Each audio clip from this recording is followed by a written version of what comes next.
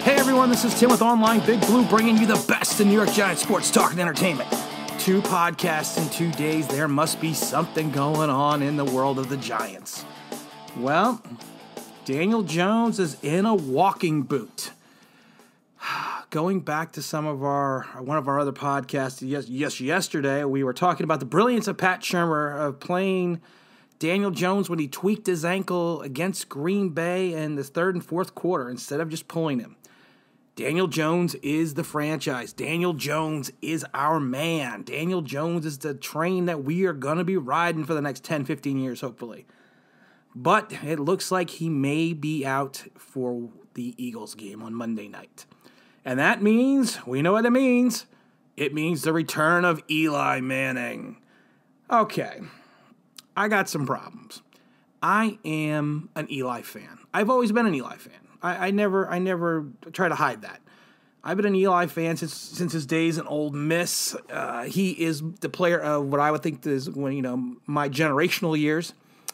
He is one of my favorite players, and going back to even my top favorite players are Phil Simms, Lawrence Taylor, Y.A. Tittle, and Eli Manning. So I'm excited that he's going to play in Philadelphia. How is he going to do? Dude's been sitting on the bench since week 2. A little leery that, 30-something, 38 years old, you're riding the pine. You're not going to respond like you did when you were 24. And honestly, Eli has probably not sat on the bench since his sophomore year in high school, or maybe even Pop Warner. So what do I think is going to happen? Personally, I think it's going to be vintage Eli in Philadelphia, vintage Monday Night Eli for a 1 game at least. The Eagles have problems in the secondary. We have problems at receivers, but I think they have more problems in secondary than we do at receiver. I think Eli is going to utilize Saquon like he used to last year. I think the checkdowns are going to be down there to Saquon. I would not be shocked if Saquon has 20 carries and 10 catches. And I think that the Giants will pull off a memorable 23-17 win. Now, again, that's not an indication or indictment of Daniel Jones. I think Daniel Jones has done fantastic from what he has to work with. I think he is going to be a player. I've always been a Jones fan as well. But it's Eli's turn. Here's the thing I have with Eli starting. You almost want to start Alex Tanning, I'm thinking of someone else there. Only because of the fact that Eli coming in with these games that we have, they're all winnable games. He could wreck the chase for Young. Now, I am never a fan of tanking the games, never whatsoever. But I don't want a train wreck here. I don't want to drop down, 6, 7 draft spots to win some meaningless games. And you always try to win the games, and I understand that. And this is just coming as a fan perspective. This is just coming out of my perspective. I am all for it. If Eli wins these last 3-4 games, if he gets to play all of them, I am for it. I am down.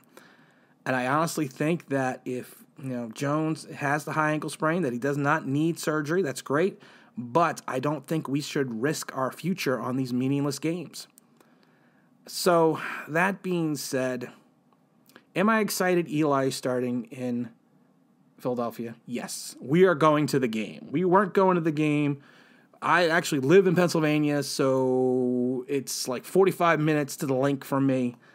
I wasn't planning on going, but we've already picked up our tickets, and we are en route for Monday Night Football and Eli Manning. Again, it's with excitement, with trepidation. I just have this feeling that, and I love it because there's going to be Giant fans are going to blame Eli for wrecking the draft because that's just the way we are as fans. But I have this feeling that Eli's going to have some magic, and he's going to do. I'm seeing 350 yards, 3 touchdowns, maybe 1 or 2 interceptions, but vintage Eli, at least for 1 game. And like I said, I am concerned that this is going to wreck the chase for Young because we need defense. We need Ron Rivera. We need a defensive edge. We need that. That's what we need. That's what we're lacking right now. Ron Rivera.